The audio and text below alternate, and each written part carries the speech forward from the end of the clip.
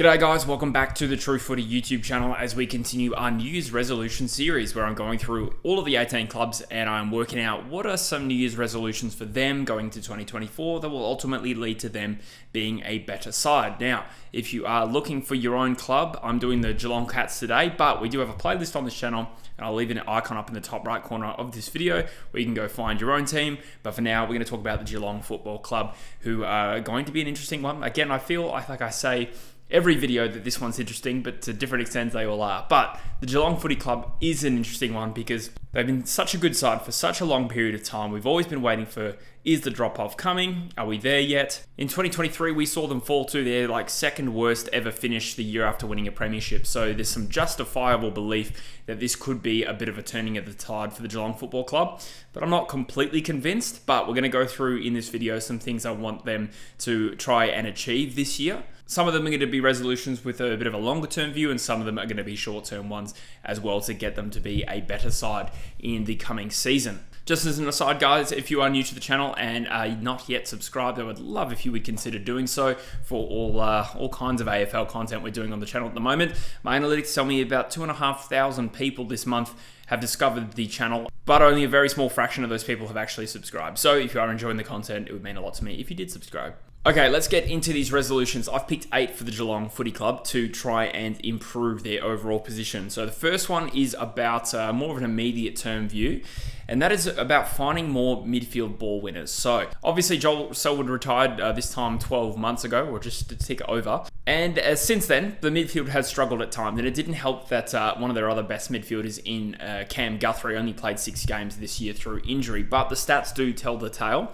And Tom Stewart was by far and away their best ball winner this year as an intercepting defender, which just shows that the midfield, the engine room, wasn't quite pulling its weight this season in the absence of 2 important midfielders, like I said. Cam Guthrie still averaged more possessions per game than any other midfielder with just the 22, which isn't a lot of production.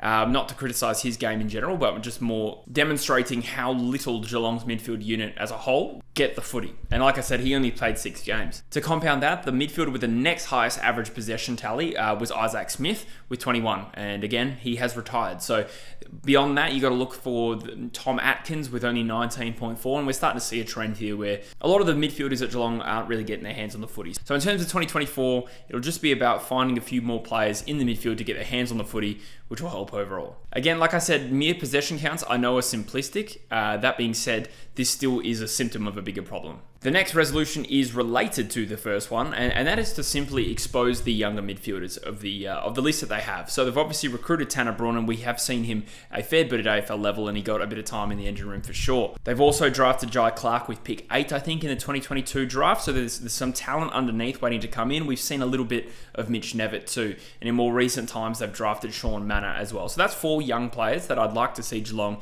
get a little bit more time at the coalface, because that may not translate to, improved performances as a team or as a midfield dynamic in 2024, but with a longer term view, I think this is something they need to start doing now. Another player that I am going to have as a separate resolution is Max Holmes. In particular, just facilitating his evolution into the player that they want him to become. And most specifically, I mean, is he a wingman or is he a genuine midfielder? Because I think we've seen a little bit of a mixed bag from Max Holmes, particularly in 2023.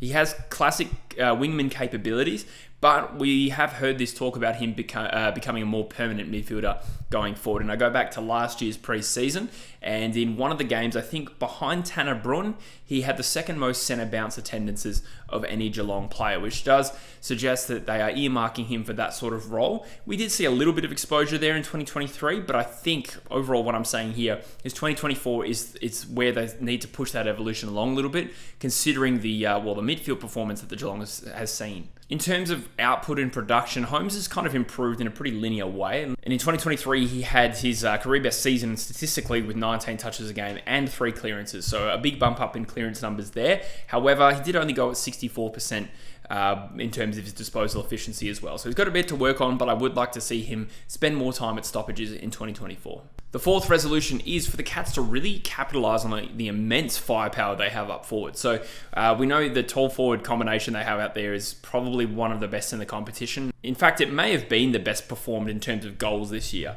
Either way, we're talking about Tom Hawkins and Jeremy Cameron, who combined for more than 100 goals. When you consider as well, Ollie Henry supported that with 41 goals. Their forward line actually really did deliver this year in terms of firepower, which is incredible, really, when you consider all the other things I've talked about in this video, the other parts of their side that didn't go well. Their scoring power in particular is a massive strength. And that's when you consider as well, Tyson Stengel didn't even have as good a season as he did the previous year. I think he kicked 27 goals, which is still solid by all means, but a bit of a drop off from his previous year. Brian Myers was fantastic with his goal assist, didn't kick that many goals himself. In fact, he only kicked 7. And when you consider as well, Gary Rowan kicked 18, Dangerfield kicked 11. All of these players are players who could have kicked more goals this year. But anyway, my real point on this issue is just to capitalise on the fact that they have a really talented forward line, and the age profile of that forward line, even with Hawkins towards the end, or very close to the end rather.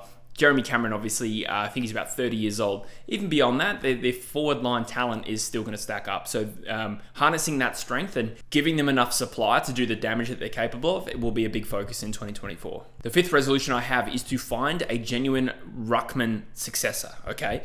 So my logic for this is that Reece Stanley is 34 or will be this year. Blitzarves is 33 or will be in 2024. And Blitzarves, again, obviously isn't a full-time ruckman. He plays a variety of roles. So ideally, he's not going to be considered a genuine ruck in that sense. But when you consider that the two other rucks that they have on the list are Toby Conway, who does look promising, and I've heard good things about. He has only played 1 game at AFL level, and we probably will see him more next year. Mitch Edwards is the 4th one who they've just drafted. So, long story short, I think this is a vulnerability for them. Now, the young talent is good. Conway and Edwards are really great. Particularly Edwards I've seen more of, I'll admit, but it's not so much a talent thing, but I consider the vulnerability of Reece Stanley being 34, and in 12 months' time, is he going to be around? Maybe. He might be. I think he's out of contract. So this needs to go, 2 ways, to be honest. Conway, I'd like to see a little bit more at AFL level this year to facilitate a little bit of a transition, even if Stanley's not going to retire at the end of the year. Conway needs a little bit of exposure now. I'd probably be recruiting a mature age one at that. Just to help this transition along, allow Blitzarves the freedom to play in roles that he's better at. I think finding a ruck solution this year is important for Geelong, whether it be by finding out that Conway is ready to be the #1 ruck this year, which is probably a little unlikely, or recruiting one. In an ideal world, they'll do both. The next one is to at least explore the possibility of adding mature play to their list. So we know in particular that they're linked to Bailey Smith as a potential trade at the end of the year. One thing I'd like to see them do is explore the free agency market properly, because similar to the point I made about Richmond in their video, I think the Cats would love to be able to recruit some mature players to help this transition of an aging list, but they do have a lot of youth and they do have a lot of veterans, and it's probably about bridging that gap to some extent, which is why a mature age player would be great and a free agent would be ideal if they can find a way to sign them without giving up any of their draft picks. So a few options would be Jared Berry, Andrew McGrath, Ollie Florent. I don't think these are necessarily realistic, but nonetheless, I think Geelong should explore these possibilities. We talked about Bailey Smith. I think Todd Marshall also will be a free agent at the end of this season, and kind of makes sense when you consider where Hawkins is at this point of his career. If they wanted to go some more cost-effective ways, one player I do think they should go for, as much as it would pay me as an Eagles fan, is Jermaine Jones, who is a Geelong local, and I think add something different to what Geelong currently have in their back half with some genuine speed. And again, would be an unrestricted free agent and relatively cheap. A few other Moneyball options would be like Sam Berry from Adelaide. He is out of contract, I believe. Connor Stone hasn't really got his career going at GWS, but one in particular that did catch my eye is Ned Moyle, who is a ruckman for Gold Coast, who's only played the 2 games. Now, I think Gold Coast rate him, but if they could prize him loose, I think there's some options here for the Geelong Footy Club to improve their list at a relatively reasonable price. The next resolution I have is to uncover a late draft gem. And the reason I bring this up is Geelong is so good at this and has been for a number of years, decades even. And, all good premiership lists are built on late drafting, and Geelong have done it better than most clubs. Even recently, none of these are necessarily stars, but, Brian Myers was a fairly late pick. And he has become a genuine gun, probably in the All-Australian conversation in 2023. Even Ollie Dempsey and Brad Close, to different extents, have been successful. Dempsey's only played the 7 games, but both of those were rookie selections. So if they can sort of replicate this sort of form they have of picking up late picks and turning them into good players, that will go a long way to easing this transition. So I'm more talking about guys that have already got on the list. So there's some later picks that they have that they already exist on their list. Sean Manor is probably the most obvious one, not super late. I think he went pick 36. Nonetheless, probably the most realistic option as someone I could see coming in and being a gun because of his VFL pedigree. But then there's George Stevens, Oliver Wiltshire, Lawson Humphreys. I don't know too much about the last two, but if they can unearth one of those as at least a role player, I think that would be a good win for them. And another option is Emerson Jeka, who they picked up in the rookie draft and see as a potential key back. Phoenix Foster's someone they picked up 12 months ago as a young, tall forward ruck, if I'm not mistaken. So out of the glut of names that I just mentioned, having one of them rise to the top this year, or even two, would be a huge boost for Geelong. And finally, this one is a little bit of a broad one, but I've just put plan for retirements and just have replacements somewhat in place for guys like Tom Hawkins. I'm not saying necessarily this guy will retire or any of these guys, but Hawkins will be 36. Duncan and Gary Rowan will be 34, as will Reece Stanley and Zach Tui. They'll be 34. Cam Guthrie, 32. Again, I don't think that's a realistic retirement this year, but these are all guys that are sort of nudging into their mid-30s at this point. So having those replacements in place will be really important. I talked about the midfield transition, exposing those young guys, but maybe a young key forward to replace Hawkins. Could that be Todd Marshall? Could that be Ollie Lord? I can't remember Ollie Lord's contract status. Reece Stanley as a ruckman, again, right at the back end of his career. These things, the Cats will need to consider these with their list management moves, and I think staying in the first round of this year's draft is going to be really important. I know there's talk about Bailey Smith, and I'd probably support them getting Bailey Smith, considering their list profile, but at the same time, in an ideal world, if they can pick what is currently pick 7 based on 2023's ladder, it could be later than that. I think it is a really important pick that they take when you consider they missed first rounders in 2020 and 2021 due to the Jeremy Cameron trade.